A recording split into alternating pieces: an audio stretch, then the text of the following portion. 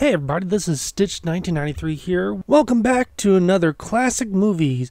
Now, you may be wondering, why am I talking about a documentary today? Well, it's not really a documentary, even though it is displayed as such and it was advertised as such originally when airing back in 2005 on the Discovery Channel. But in actuality, it feels more like a film with just some clips of some scientists and some not so scientists talking about the what if factors of what you're seeing on screen. So let me start from the beginning. This is called Alien Planet. It's considered a docu-fiction TV special that aired 2005 on the Discovery Channel. And it kind of takes you to a whole different planet. And we see just it's just basically an hour and a half of creatures. And sometimes there's a scientist or George Lucas talking about how these creatures may have lived and breathed air and ate and all that. It's based on the book Expedition by Wayne Barlowe. And if you haven't checked out Wayne Barlowe's books, I highly recommend checking this out. He's got a whole bunch of just awesome, just kind of what if and speculative art of creatures, of aliens, of fantasy life. I believe he's influenced tons of people, including George Lucas, which is why George is probably on this video. So, the story starts out with a spacecraft called Von Buren, is left Earth's orbit, of course, and has traveled, light years away, into a new planet called Darwin 4. It sends out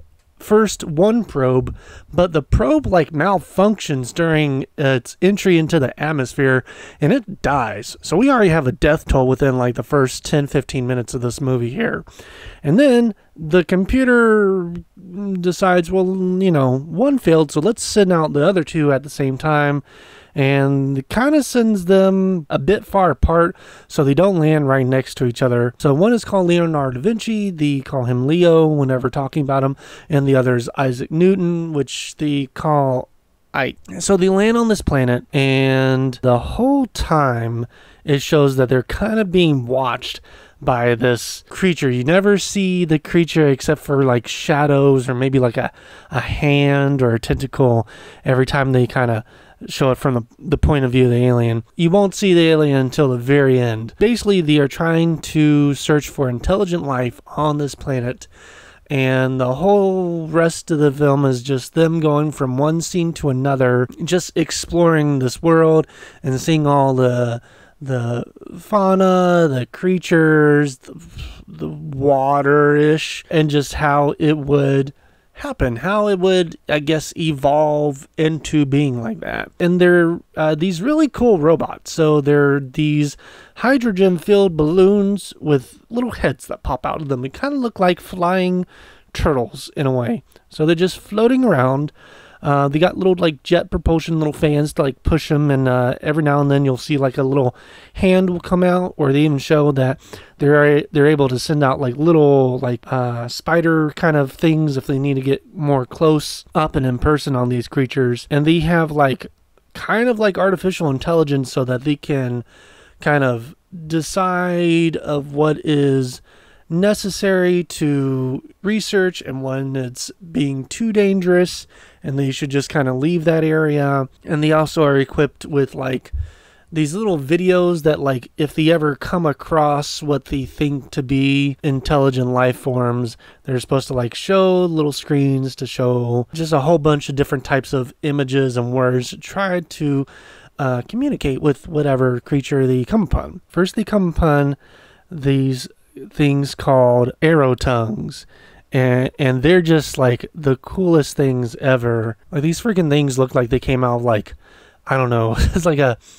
a Star Wars, or I don't know, they kind of remind me of something from Spore or No Man's Sky, just something. It's just, but they look real enough to they could, I guess, essentially possibly live. But they're just like these big herd animals, and they've got they're called spear tongues because of course their head is shaped like a spear, and then a little tongue sticks out.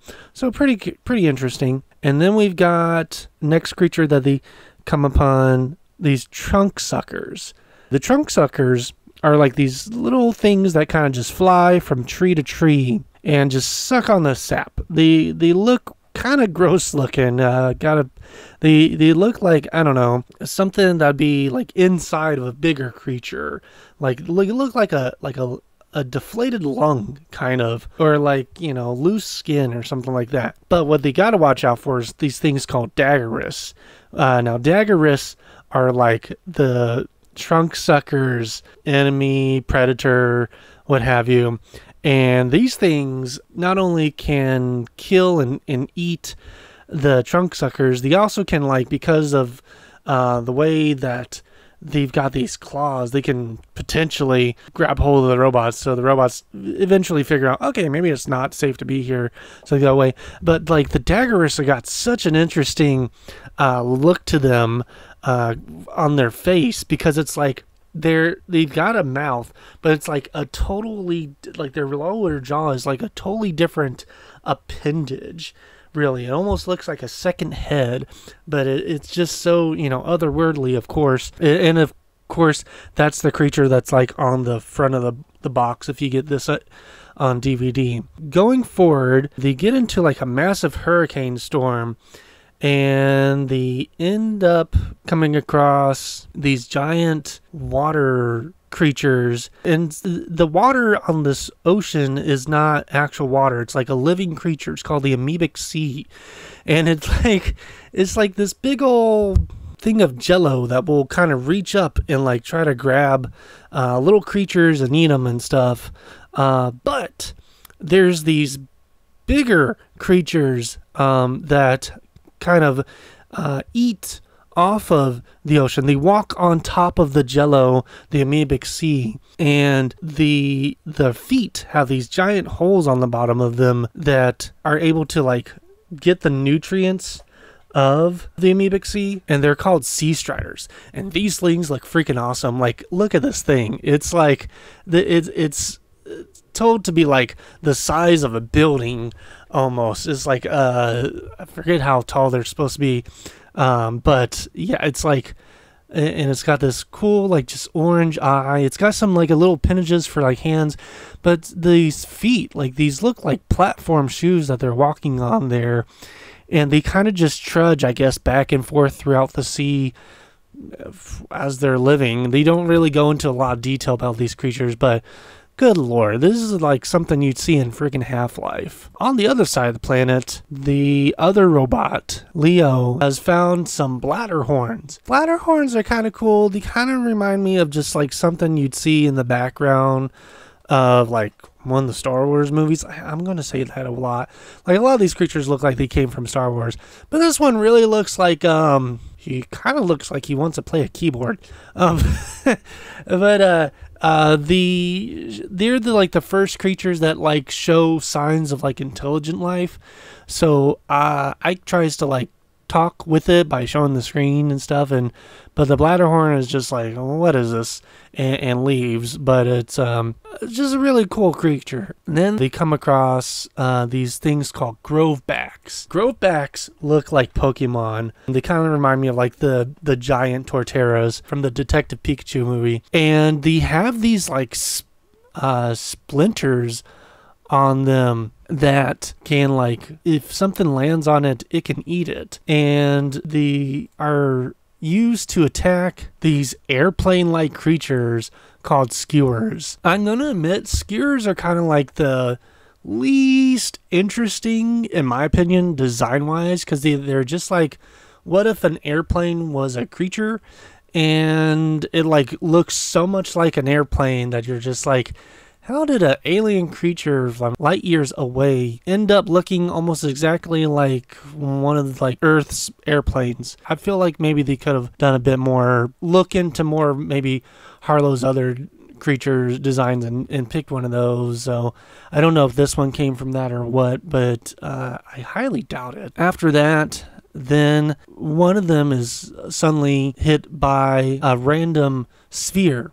And when it wakes up, he finds he's face to face with what they call an Eosapien. And throughout this movie, they show that they send out these little discs, like, I guess, like, this is made in, like, 2005, so I guess Wi-Fi and digital signaling were still, like, in its infancy, so I guess nobody thought, well, why don't the robots just have Wi-Fi so they can talk back and forth with the space shuttle and people at, I guess it's supposed to be still NASA. Every time they, like, come across a new creature, they, like, send up this little disc that's supposed to fly up to the ship. So it's like it's still using, you know, like, physical media to send the information. The robot, like, tries to talk with Eosapien, and the Eosapien seems to be kind of understanding what the robot's trying to say, because he also blinks back some different icons. So I guess the robots can understand what he's trying to do. So while he's doing this, he's like halfway wounded. So he gets to, like, a point where he's done, like, talking to him, where he's still talking with him, and he sends up one of those little discs to, like, send to the space shuttle, and the Eosapien just kind of, like, tacks it and knocks it to the ground and thinks the robot is attacking him. So he freaking kills the robot, and that's kind of the end of it. And the rest of it is just kind of like, well, we will never know what will be out there, and because these creatures could exist or they could not, and it's more just kind of a fantasy sci-fi movie. But they really try to make it like, oh, this could actually be what they look like out there, because we get people like I'm going to mispronounce his name, Michio Kaku, and then we got Stephen Hawking talking about this as well. But then we got people like a paleontologist with Jack Horner, NASA's chief scientist at the time, James B. Garvin. But again, we got George Lucas kind of like, yeah, this is kind of what this would look like out there. But it's still a fun ride from beginning to end. The animation is aged not the best. This disc did come out in 2005, so realistic CGI was still somewhat in its infancy, especially when it's, like, fully CGI. Like, this wasn't using, like, miniatures and animatronics for some scenes and CGI for other scenes, like stuff like Jurassic Park and stuff. No. This was, like, fully CGI, but it was, like, realistic CGI. So, like, some scenes you're like, okay, this kind of looks cool. Other scenes you're like, oof, this looks rough. But I look at it more of like what if a Planet Earth was done in the Star Wars universe kind of thing. Not really a what if would be out there in the universe, but just like, and it's narrated by John C. McGinley of all people. It's just really interesting. That's who they have to doing the narration. But anyways, it's definitely entertaining. So if you're really into that high sci-fi / I guess high fantasy, or you just want to see sci-fi creatures just kind of running around each other without any real, like, story, is as in, like, human-esque type of creatures talking and stuff, and you want just kind of something you can, like, nature documentary kind of wise, I'd highly check this out. They did release it back in 2009 on DVD through Image Entertainment, and I'm sure you can find it somewhere on YouTube. Doesn't look like it's on any streaming sites as of the recording of this video, but definitely give it a check out. And I know there's some other kind of things that were released around the same time, like The Future is Wild, and then Netflix eventually made their own type of series called Alien Worlds. That's kind of a pseudo sequel to the series. So let me know down in the comments if you've ever heard of this docu-series nature sci-fi movie and what your thoughts are on it, and if you'd like me to review more of this kind of stuff in the future. And of course, like and subscribe for future videos as well, and check out some of my other classic movie reviews. Until next time, thank you and have a good day. Bye-bye.